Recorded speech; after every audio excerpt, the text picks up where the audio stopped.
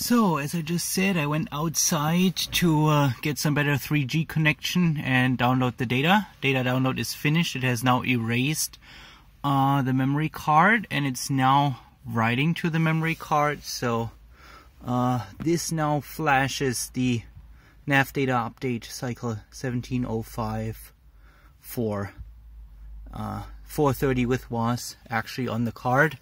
As you can see, this is happening at a tremendous speed. I mean, it's a 16 megabytes of data that need to be written, and that takes a while.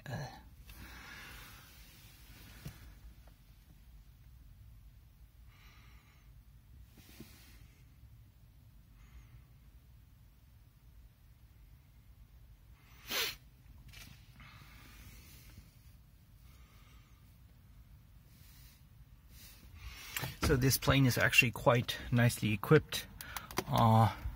It is full IFR, 2 radio heads, was GPS, and it has satellite weather. That's a receiver for satellite weather, not XM as you would have in the United States, but in Europe we use a service over Iridium. So this one is a receiver if you have a subscription for getting weather via an Iridium internet service. As you can see, we still have an ADF radio head in this plane. Amazingly enough, this ADF radio actually still works, though there are really not many stations left in Germany. And we have an electronic carbon monoxide detector in the plane that is a lot more precise than the quantum eyes that you have to change every year anyway. As you can see, it's a carbureted plane with a 160 horsepower carbureted engine. We have a second altimeter for IFR and a Mode S transponder, which are mandatory in Europe. You can no longer fly with the Mode C transponder in Europe. Other than that, pretty standard stuff. Very nice sheepskin headrests. That's quite a nice touch.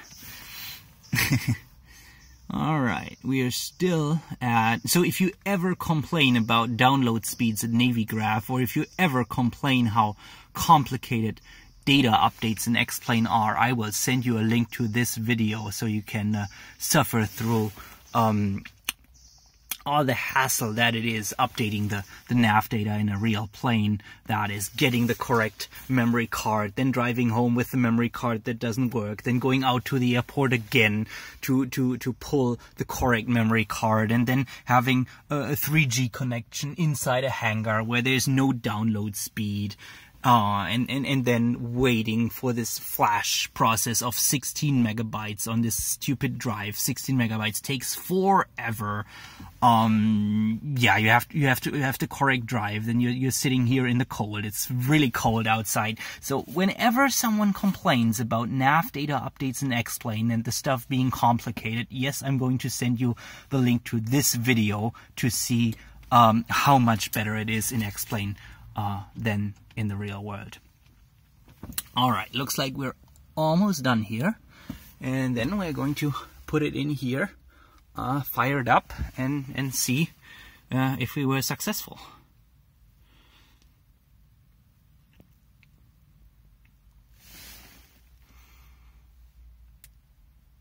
Alright, almost done. There you go. Oh, now it needs to verify. Oh my god. Okay. Next phase, verifying. Alright. While this is doing that, I can take you outside a little bit.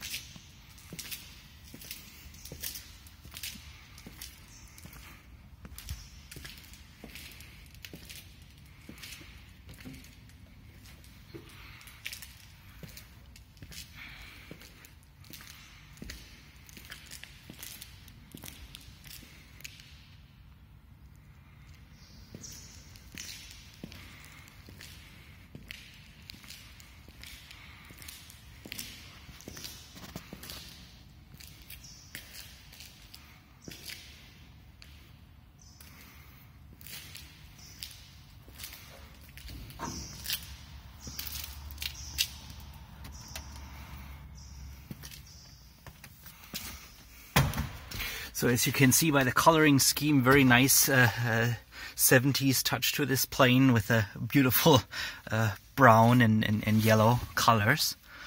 Alright, we're almost done here.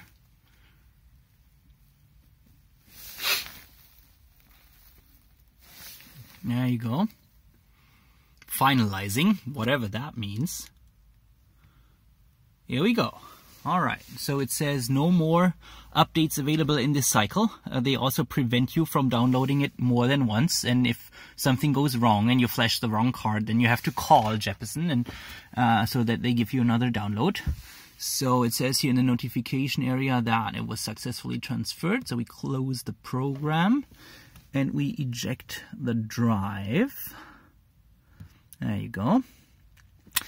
Alright, now let's see. Okay, we're done with Windows. Get this from the reader and unlock the card and slide it in here. No, that's wrong. It's like USB. Always get it wrong. There you go. That's better.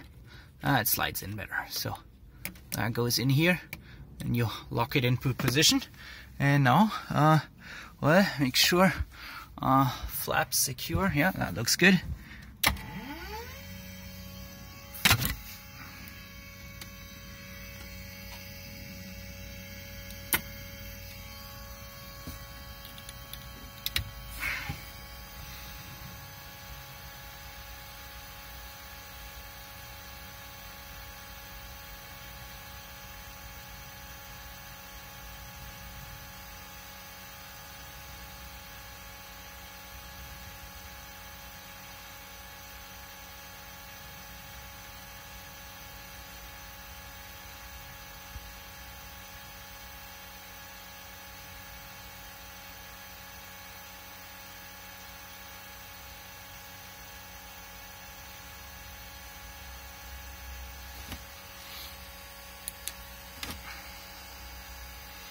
There you go. Aviation database, May 25. Excellent. That's what we wanted. All right.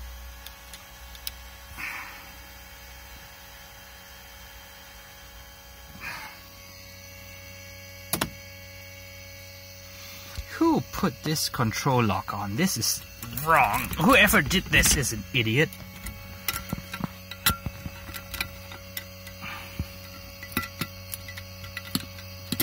Because it's for a reason that the control lock.